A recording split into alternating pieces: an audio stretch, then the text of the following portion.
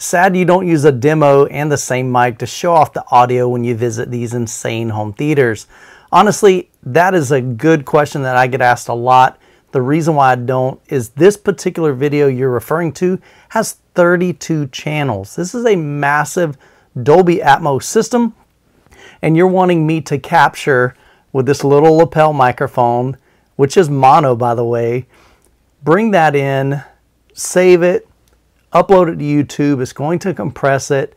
Sometimes the audio is copyright. You mentioned using Dolby Atmos tracks, but again, you're not going to get that spatial awareness. You're not going to get even a fraction of what I'm experiencing, so that's why I don't do it.